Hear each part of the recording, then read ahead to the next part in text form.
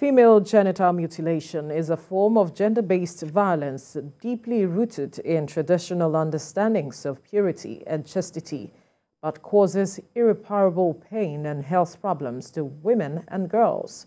To stop the menace, considered to be a violation of the rights of females, activists sensitized residents of Ashogbon community in the Bariga area of Lagos because it has one of the highest rates of female genital mutilation in the state. Kemi Foladiemo has details.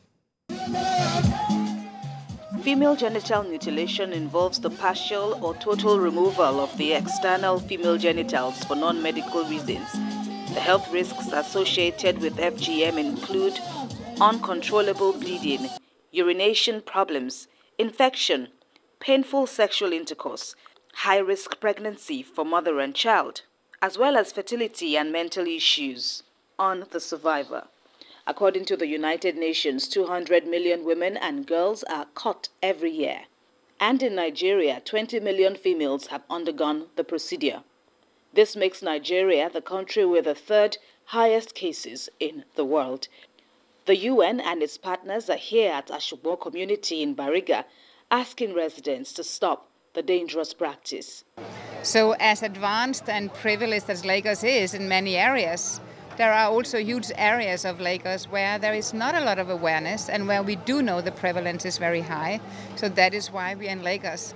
We must not forget that we also, in a time of global migration, we also have migration from rural areas to urban areas.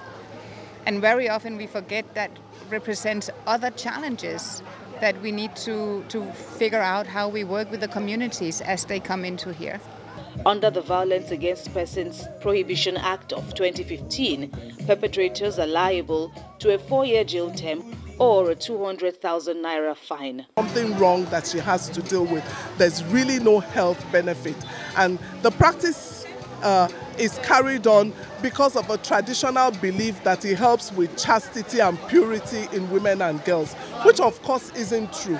And the more community members recognize that there's no need for this, there's more awareness amongst them that there's no need for this, the practice is likely to come down and not be practiced anymore. So that's why we're here in Ashogbon Market, to mobilize the community members who are practicing it, to let them know there's no benefit at all. And actually there are laws in the country prohibiting women being caught. The Lagos State government says measures are in place to punish offenders and support survivors so as to eradicate the menace. Kemi Foladiemo, TVC News, Lagos.